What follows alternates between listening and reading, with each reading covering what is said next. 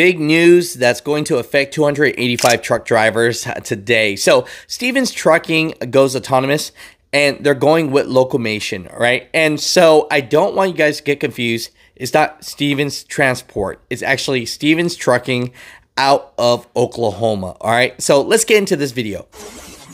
According to the news release, Stevens Trucking plans to restructure its operations using a relay model to run its trucks more than 22 hours a day, right? So this sounds scary, but let's get into this right here. They said that if it's proven to be successful, the company says it plans to deploy up to 500 trucks. So right now, Stevens Trucking has 285 truck drivers, but they have over 350 units. So they're willing to buy more semi trucks if this proves to be working.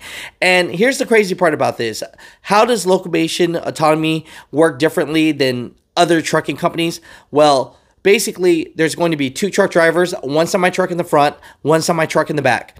Well, the semi truck in the front will have a truck driver in it. He's going to be driving and will be controlling the semi truck in the back. And that truck driver will be sleeping. And during that time, after his 11-hour shift is done, he will go back and the other truck driver will wake up, get into that truck and drive forward, and now he will control the other semi-truck while that other driver goes to sleep. I know, confusing, right? But if this technology works, Stevens Trucking is thinking that they could just drive around the clock and, you know, they're going to make more money and truck drivers will be the truck. So this is going to be very different than just the self-driving technology that you're thinking of, where there will be no truck driver involved at all. You know, they signed an 8-year deal on this. And what are your thoughts about this?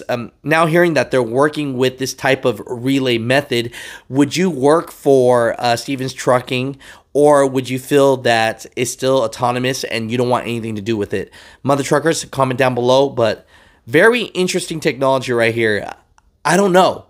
I mean, for me, it just sounds scary. But again, hey, it could be the future. I'm just glad that truck drivers are still involved in this. So, mother truckers,